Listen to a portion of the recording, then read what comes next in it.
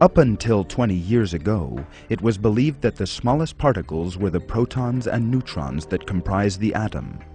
However, advances in science and technology disproved this. It was realized that the atom, regarded as the smallest unit of matter, could be divided into even smaller subcomponents. A specialized branch of physics emerged to study these subparticles and their particular behavior. Particle physics. Particle physics research has revealed that the protons and the neutrons that comprise the atom actually consist of subparticles known as quarks. This fact only emerged in the last century, but it was revealed in the Quran.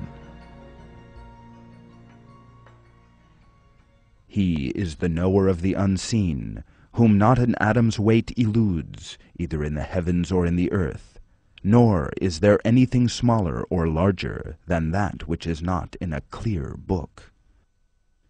In another verse, God tells us that not even an atom's weight eludes your Lord, either on earth or in heaven, nor is there anything smaller than that, or larger, which is not in a clear book.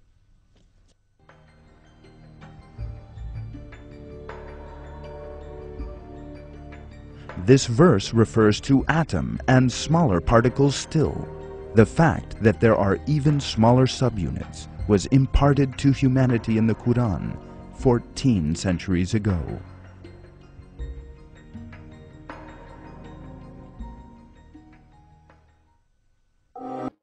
أرأيتم إن كان من عند الله ثم كفرتم به من أضل ممن هو في شقاق بعيد سنريهم آياتنا في الآفاق وفي أنفسهم حتى يتبين لهم أنه الحق أولم يكف بربك أنه على كل شيء شهيد